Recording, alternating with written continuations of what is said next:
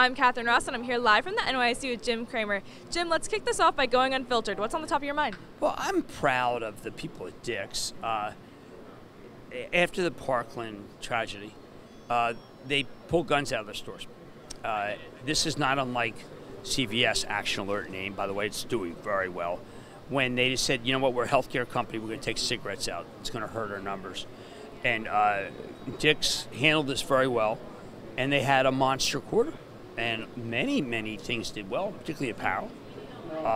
They closed 2 stores they opened 2, so they're not in expansion mode, kind of like Home Depot. But it was one of their, it was the best quarter in 3 years.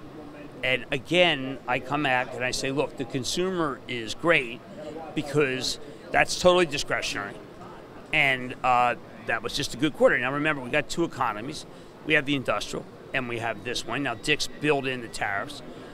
If the tariff war continues, our businesses are going to go down. Why do I say that? Because the president said it. And if the businesses go down, then we need the Fed to backstop us. So what you have the situation is we want to fight China. It's Trump.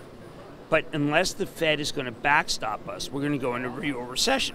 If we go into real recession and it's an election year, well, my sources indicate that Senator Warren is killing it in Iowa.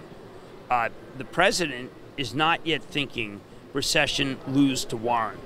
But the people around him, let's just say it's in the air. Let's talk about another company that reported earnings, and that's Nordstrom. Now, Nordstrom beat expectations, and I'm wondering, Jim, is this a turnaround story for them, or is it just the strength of the consumer? It's the expense control. Nordstrom's is inexpensive, so what? I mean, Kohl's is inexpensive. We own that for Action Alerts. It was great. We made a good amount of money in it. Then we went back, and Kohl's and Nordstrom are somewhat similar, which is that they're department stores, and people have decided even the best department stores are not worth owning. So I'd much rather own Costco up 4 than I would own Nordstrom that year. Costco's really good. Remember, watch is what did well. Watch. You gotta watch. My acronym. Walmart, Amazon, Target, Costco, Home Depot, that's what WATCH stands for. Okay, so Nordstrom is real money stock of the day, so in keeping with real money, I want to talk about your column on oil this morning. And, if I'm an investor and I'm looking to get into oil, what do I need to do now? Stay away. What's happened, we've had a series of upgrades, the oils. A lot of promotion for Exxon. A lot of belief that the Permian people are going to make money. This is a commodity. There's too much of it. There are a lot of millennial investors, ESG investors, and managers won't own these fossil fuel. When there's the companies themselves are pulling back, there is, to me, a sense that these companies are long-term wasting assets. And so people are trying to get ahead of that and sell them. Don't touch this group. Don't touch it. We own Schlumberger. That's bad. I mentioned BP. And that is a 7% yield, and I'm not going to tell you to buy it.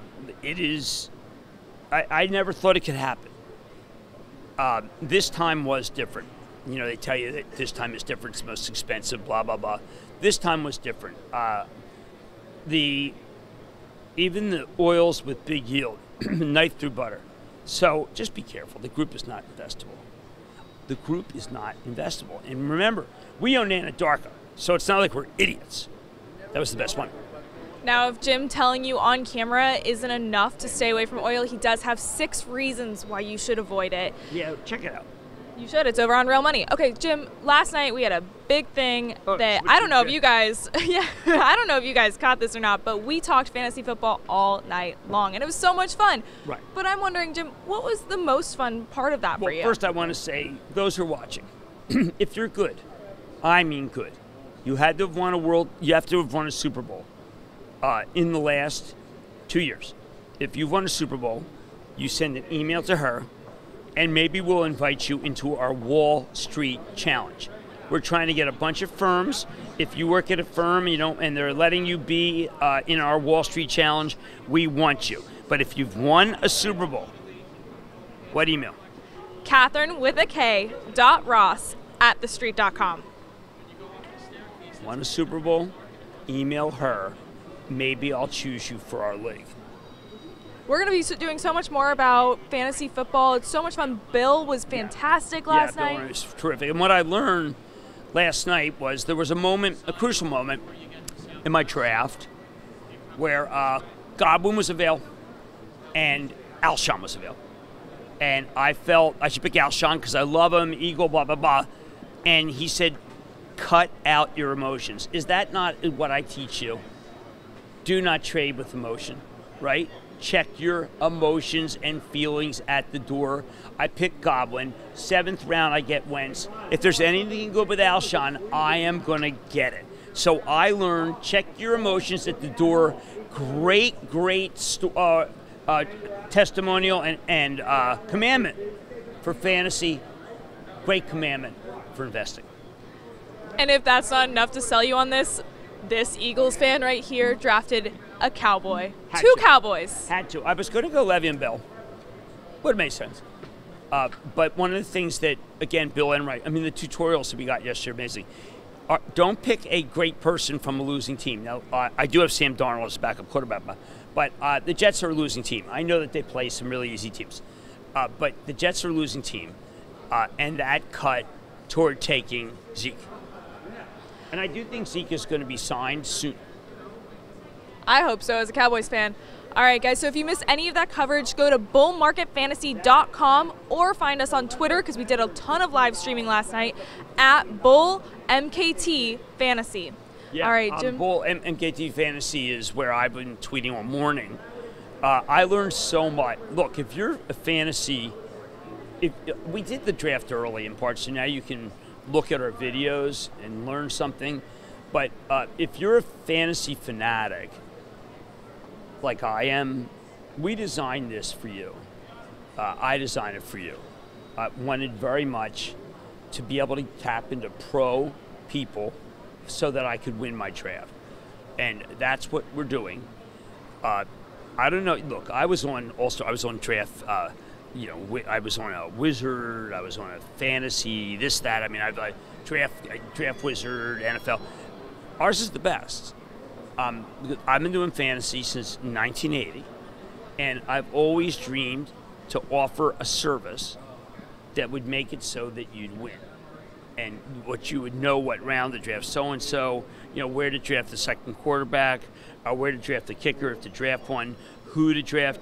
These are things that we are exploring that no one else is. And we do it in an exciting fashion. And if you're a fan, let's put it this way. Those of you who watch who are interested in fantasy, 99% of you, I'm going to tell you, are going to go to our site. It's pretty great. We get to talk to Bill Enright and Adam Ronis, two of the champions. Exactly, they're fantastic. What we're doing is we're tapping into a network of champs. We're not tapping into a network of talking heads. It's actual champs. They school us. I admit that they thought I drafted Moncrief. They said it was okay, not great. They did overall give my draft a good grade. Don't you want your draft graded? Don't you want to be in the Super Bowl of Wall Street? I mean, the Wall Street Super Bowl Challenge is on, people. It's on. All right, so again, guys, head over to bullmarketfantasy.com or tweet at us at bullmktfantasy, especially if you want to see Jim in a Cowboys hat, which is pretty great. The Federal Reserve, what they're going to do. You just need to know you. All right, Jim, thank you for all of your insight. All right. All right, guys, if you're watching on TheStreet.com or on Facebook, we are now heading over to our Action Alerts Plus daily rundown show over on ActionAlertsPlus.com. I'm Catherine Ross, and we'll see you tomorrow.